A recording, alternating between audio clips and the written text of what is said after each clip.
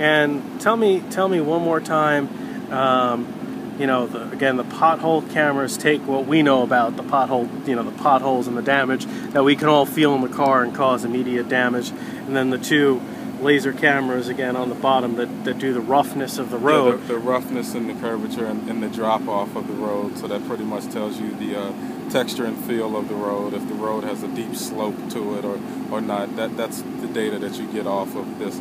It actually gives you the rutting. So I'm not, if you're familiar with, like, let's say if you're at a very busy intersection that has a lot of stops in it and you see those divots in the wheel paths, those are very dangerous. So you don't want those, of course, on your interstate roads. So these lasers capture the rutting measurements in the wheel paths of the roads as well. To let the DOT know if there's high rutting in this place, then that road needs to be paved because it's a safety concern.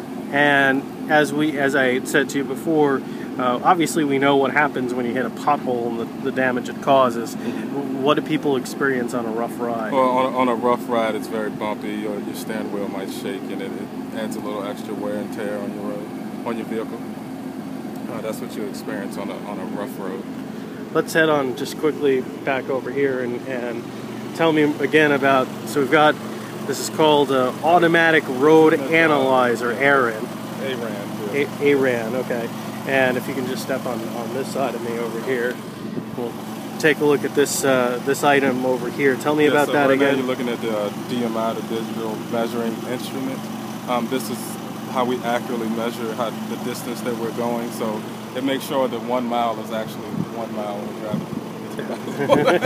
driving. So and that calibrates to make sure that the pictures are accurately synced up. Yes, and this is calibrated and periodically.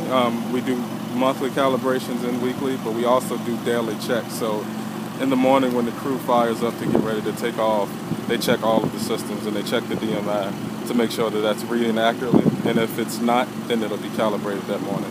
So okay. Let's head back towards the front here. So the other thing you were showing me, which is certainly interesting, is this. That is the camera right-of-way camera. Okay, so what does that do? That captures, well, it's used for several different things. It's used to give the DOT a video inventory of their network. It's also used to extract assets. Our software is very sophisticated where we can actually pull the GPS location of signs and everything that's on the side of the road, signs and guardrails and things of that nature on the side of the road. And from that image, give you the exact GPS point of where that sign is on the road. Tell me again how many, you were saying something interesting before about how many pictures all these cameras take and how much data you guys go through. Yeah, we go through terabytes of data. Like I said, a client like VDOT will go through easily, 15 to 18 terabytes in one collection season. So in-house we're able to store, we have a petabyte server that's able to store thousands of terabytes of data. And that's interesting because of the fact that on the market, a typical person who wants to have an external hard drive could maybe get a 2-3 terabyte hard drive. Yes. But the fact that you guys need, thousands of terabytes for all the work you do across the country. Yeah, it's a very heavy data intensive. The images are very data intensive. The pavement image are more so than the right-of-way image. They can be compressed down a little further than the pavement images are, but it's a lot of data that's getting processed, and that's why we save the DOT so much money, because we can host this data on our servers.